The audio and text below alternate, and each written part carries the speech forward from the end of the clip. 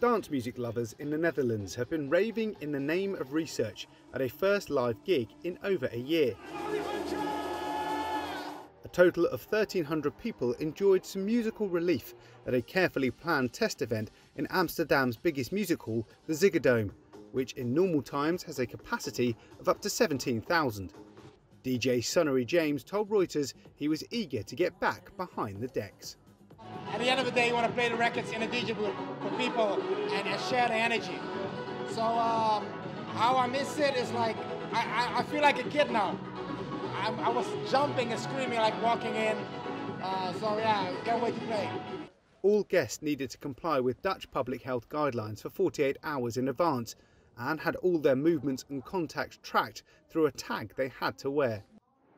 They were divided into 6 groups, all with different guidelines on where they were allowed to go in the venue.